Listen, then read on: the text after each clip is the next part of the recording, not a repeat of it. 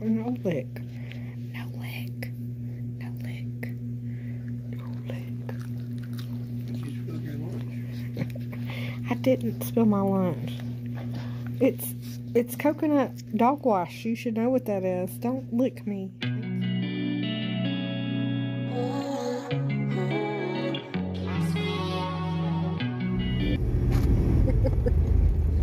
Excuse me.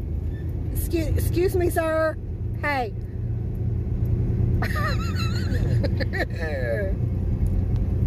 You said, can we have a little quiet time? I just can't.